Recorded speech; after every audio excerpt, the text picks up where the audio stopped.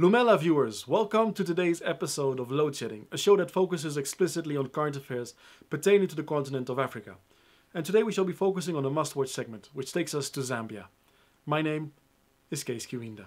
In today's must-watch segment, I'm going to talk to you about a film that was created by a young lady called Rungano Nyoni back in 2017, or at least it came out in 2017.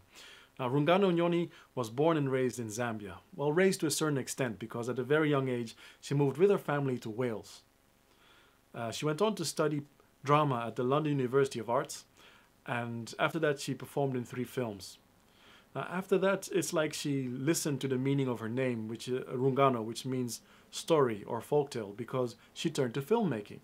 And she made 3 films before she created the one that I'm going to talk to you about today in a little bit more detail. Before I go into greater detail on the film that came out last year in 2017, let me make a quick recap on the movies that were created before then. The List in 2009, Mwansa the Great in 2011, and Listen in 2014. The name of the film that came out last year is called I'm Not a Witch, and it's causing quite a stir. Now, the inspiration of this film came about from an experience, or draws from an experience that Rungano had in her native Zambia. You see, what happened was she was visiting her grandmother, and the neighbor of the grandmother came screaming, shouting, convinced that the grandmother of this neighbor was a witch and had turned into a snake. Now, this experience piqued the interest of Rungano with regards to witchcraft, and she started to dig a little bit into, well, what is witchcraft in Zambia? And she came to some interesting findings, like, for example, most people accused of being witches are either young kids or older women. And she went on, or her research went on to take her to Ghana, where she visited an actual witch camp. And these witch camps are actually run by the government in Ghana.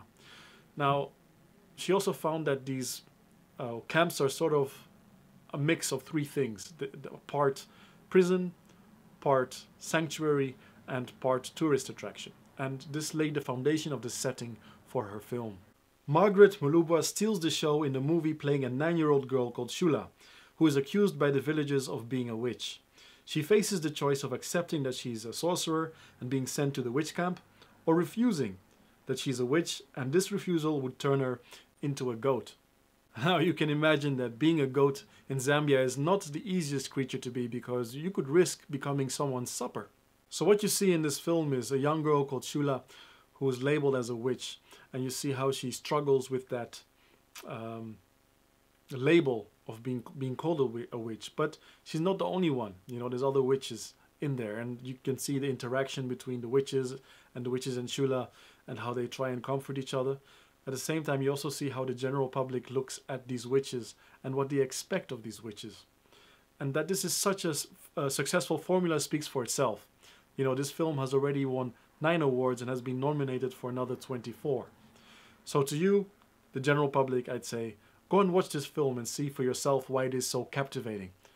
And if you don't, well, I have to warn you, you just might turn into a goat. That's it for today. I really hope that you go and watch this movie. I think it's worth the while. If you have any comments or questions, please place them in the box below.